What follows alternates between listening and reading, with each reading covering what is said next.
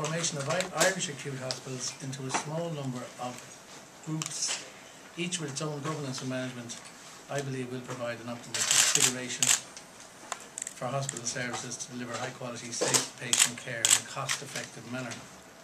In the longer term, each group's viability and future prosperity will be realised by its ability to deliver a comprehensive range of services across the group.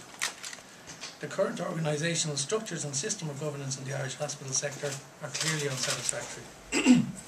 These structures have restricted the development of the management systems and the leadership we require to run a world-class national hospital network.